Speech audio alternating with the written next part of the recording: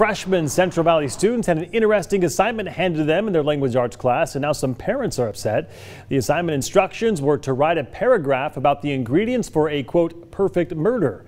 The students were given this assignment before reading the book Lamb to the Slaughter. A spokesperson for the school district says administrative staff was made aware of the assignment. They said the activity was not appropriate or approved or sanctioned by the high school or the district and not part of the approved curriculum.